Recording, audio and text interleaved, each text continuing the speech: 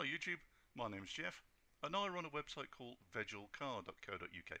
I take ordinary waste vegetable oil, I clean it and I run my car on it. Now I've got several videos out there about cleaning waste vegetable oil, and someone has quite rightly sent me a question and said, you talk a lot about doing this and doing that, but you don't actually say what you do. And I thought that was a fair point. So today I'm going to talk about the system that I'm currently running. I haven't yet been doing it a year, so I can't claim it's fully tested, but it's a good system. It's working well for me, so I'm going to talk you through it. However, this is not going to be a blow-by-blow account. This really is more advanced, so if you don't know anything about settling, if you don't know how to set up a settling tank, then have a look at my other videos, because if you don't understand the principles behind settling and settling tanks and what have you, what follows will not make any sense. So please look at those videos first before you judge this one. Right, so let's get on with it. So what have we got? So what have we got? As you can see, we have 4 tanks. This is a settling system. It's nothing new to you. If you've followed my videos before, you'll see that the tanks are actually staggered. So let me see if I can show that to you. They're staggered here. This one is higher than that one, which is higher than that one, which allows the oil to flow from one to the other. So you can probably already guess what's going to happen here, but let me take you through the whole process. As you can see, this is the inside of my shed. You can see the walls are lined with polystyrene. That's how sad I am. I like to keep the temperature nice and steady, nice and constant. So what we do is we introduce a QB. Now this QB sat elsewhere in my garage, and you've got to imagine at the time this QB was full of oil. Now it sat for a few weeks, and all the nice clean oil rose up to the surface, and all the horrible gungy stuff sunk down to the bottom, and all that gungy stuff is right there as you can see it. So what did I do? I came along and I poked a little hole in my QB about there. The oil drained through slowly. You don't need to go fast, not at all, and it goes into a sieve. There's a sieve contained within a funnel here, and that goes inside a pipe which is actually on the inside of this barrel all the way to the bottom there. Ooh, terrible drawing. All the way to the bottom. So the oil flows down there, introduced to the very bottom of the tank, where it slowly seeps upwards. Nice and slow, because this is a settling process. We don't want speed, we want things to be slow. So you can imagine all the clean oil is floated up to the top, and of course it's got to go out somewhere. It's going to overflow. So we build in an overflow, and this is the overflow pipe here, and it overflows into this next barrel here. Inside this next barrel is another pipe all the way to the bottom, as you can imagine. Sure enough, the oil seeps into this one, comes into the bottom, and up it comes all nice and clean. Okay, now guess what's going to happen next? You probably have done it. So as the oil in this one settles, it rises up to the top, all the nice clean stuff, it's got to overflow somewhere, and at the back here you probably just about make out the overflow pipe which goes into this barrel here. Now this barrel here is a conical tank. Don't worry about the fact that it's a conical tank, I just happen to have a conical tank. But as we say, so we've come along, we've introduced our oil at stage 1, which was through the QB, and it's settled, and we put it into the first settling tank here, number 2, where it's settled. Then that passed through here into the third tank where it's settled, and then we come along here to number 4, which, if you like, is the 4th settling stage, if you want to look at it that way. So it's settled, settled, settled, settled, and then it gathers inside this tank here. It just drips in slowly, and it takes a while. I might put 1 QB a day, probably less than that to be honest, and I leave it to take the whole day to drain through, because I don't want to rush this process. I want it to be slow, I want it to be gentle, I want all the nasty stuff to stay at the bottom and all the clean stuff to rise up. So you can just about make out the word max there, and there's a reason for that, because I don't want the oil to be any higher than that, otherwise it risks overflowing. And what we do then is we gather the oil in this tank until we reach this max, and then it's ready. Now, my logic is, by this point, it's already spotlessly clean. It's already nice. It's settled over here. And by the time the oil gets here, it's weeks old anyway. So it's settled and as clean as I think it's going to be. But I'm a bit sad. I've got all these filters knocking around that you can see here. And I've got those because they're left over from previous projects. From years ago when I first started experimenting with filtering vegetable oil. And because I've got them, I used them. So I need to get the oil from this tank here, where it's all just drained into, through these into this storage barrel here. So how do we do that? So what we do is we turn on a pump, which you can just about make out there's a pump here.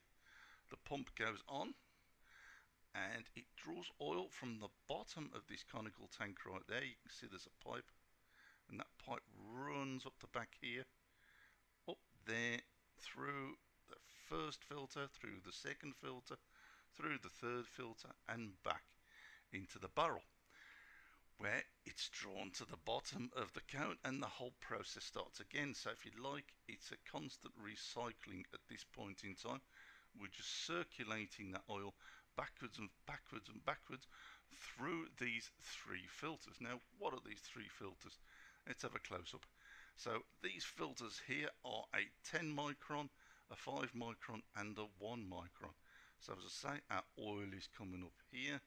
It can't go that way because we've got a valve stopping it. So it's going to go this way because our valve is open, and it passes through the 10, gets clean, passes through the 5, gets cleaner, passes through the 1, gets even cleaner, and then back down into the barrel. So we've now got oil that's at least 1 micron inside this barrel, and as we keep circulating the whole process over and over and over again, eventually we've got to end up with nothing but 1 micron in that barrel. So we let it pass, we let it run for say half an hour or something like that until we're happy, we're comfortable that that's gone through there as many times as it possibly can. And now we want to get the oil back over here into our storage, not back over, just over to our storage barrel here. And so how do we do that?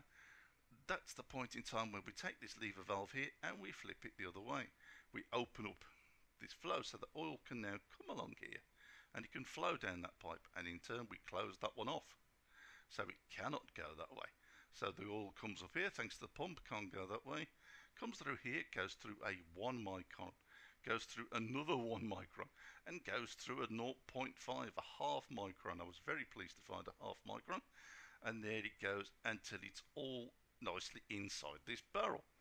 Now, because it's me, you've probably guessed by now, it goes in here. Look, can you see? There's a tube. And that tube goes all the way to the bottom of the barrel. At the bottom of the barrel, the oil comes in and it settles, because everything has to settle. That's the way I build everything. All settles nicely into the bottom, and there it stores. Look, you can see I've got a little indicator there that tells me how much oil. You can see I used it there, look.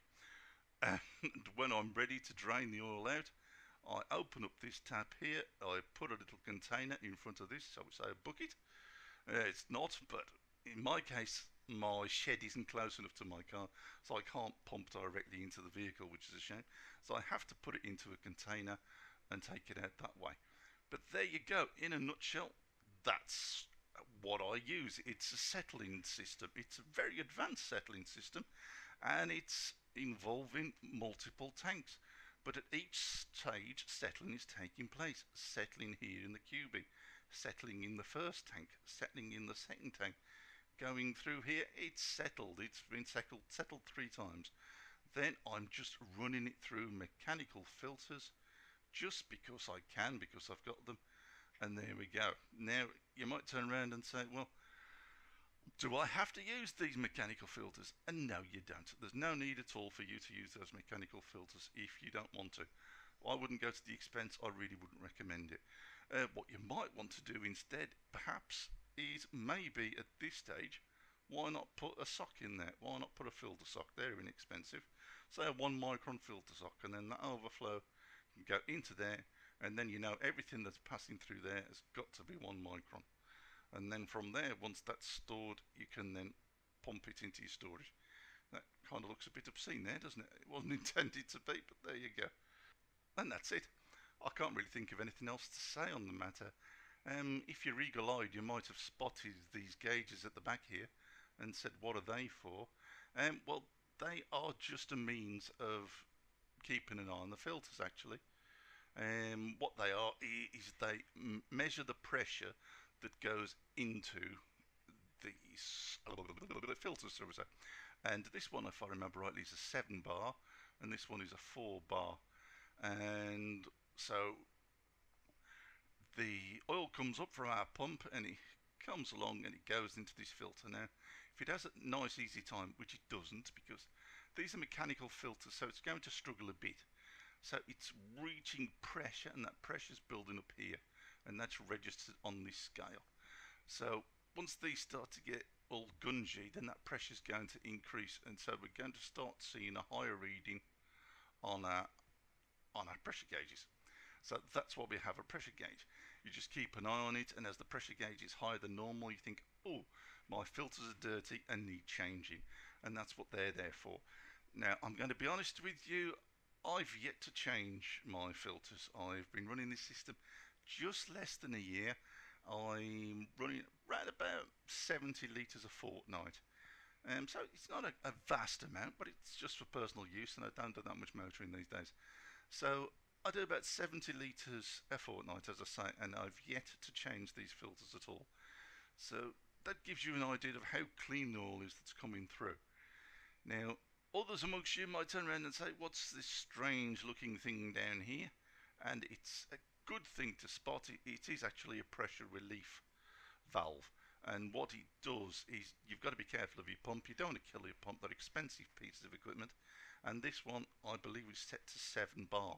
So if pressure builds up in this system, let's say I was stupid and left both these taps closed, then it's going to pump along here, and the pump's got nowhere to push the oil, and all that pressure is going to build up in the pump, and it's going to ruin your pump, which we don't want.